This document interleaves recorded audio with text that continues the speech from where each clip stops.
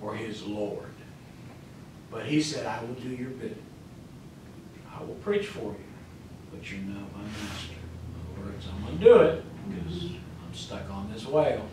I really don't want to, but I'll do it. So he wasn't doing it because he wanted to. He just wanted to get out of the whale. So he gets out of the whale. The whale vomits him out. Isn't this great right before lunch? There goes there goes Jonah. Now, the people of Nineveh, they worship the what? The fish god. Dagog, the fish god. Jonah, he's Speedy Gonzales. He runs, arriba, arriba, arriba, arriba, and he takes off. And the next thing you know, he runs 20 miles, one day's journey, all the way to Nineveh, smelling like tuna fish. I mean, this guy is fast. And he had a quick message. Are you ready? He stood before the people of Nineveh, smelling like fish. And he said, y'all all gonna die. Have a nice day. And he leaves. And the people believed him. I mean, here's this guy that's been running like Speedy Gonzales, and you know, you're going, you gotta look at this, man. I mean, this guy's moving. I mean, he's got, I mean, he's the Flash. Amen? I mean, you know, this guy's moving. And he's running so fast, he gets there. And Jonah goes up to the mountain and sits on the hill to see what God's going to do. And the king says, I believe that preacher. I don't think he was very kind with that message.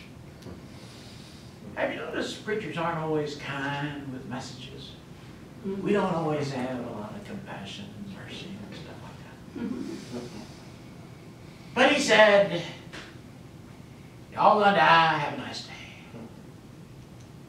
So he proclaimed a fast and said, nobody can eat. Everybody must put on sackcloth and ashes, including the animals. No one will eat or drink. And let's see if God will change his mind. So you know what they did? They changed God's mind. And Jonah's on the hill looking down. And God comes over there and tells him, I changed my mind. We're not going to kill them today. They'll eventually die in a couple thousand years, but right now we're going to let them live. And Jonah got displeased. He's mad at God. Thank God none of you have ever got mad at God. Amen. But I mean, this guy got mad at God. That was a joke back then. Amen. When things didn't go your way, all of a sudden you're upset with God. Amen. I know. I've been there. Amen. I was upset with God one time. Went to the movies. I'm eating my popcorn, drinking my drink, and God says, "Are you tired, feeling sorry for yourself?" I said, "I sure am. As soon as this movie's over, I'm getting back." Amen. Right to it. Amen. But let me finish my popcorn. Amen. You didn't like this story at all. I can see that already. Amen. Yes, you can get right with God. Amen. Amen. Amen. Amen. So he got upset. He postponed the judgment.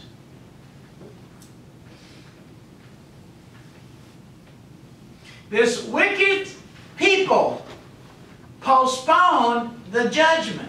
Now, why is it again you can't get your prayers answered again? If a whole town will get the prayers answered? This whole wicked town, you know, and God even had to explain to the preacher, they don't even know what they're doing.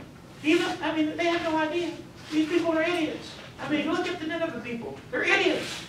And God even had to explain that to them. And Jonah wouldn't get it. Because Jonah was a bigot. He hated the people of Nineveh. Amen? He just hated them. They had done something to his family, I don't know, years ago. But he got the prayer answered. The Ninevites did. Nineveh was eventually judged and eventually was destroyed, but God postponed that judgment. Amen. Took years, but it did. You can change God's mind in sickness, Hezekiah. You can do it on a sin. That's, a sickness, a Hezekiah. Judgment, Ahab. You can postpone judgment on a nation, Nineveh. You can even do it on unanswered prayers. Abraham, God told Abraham, he said, we're going over to check out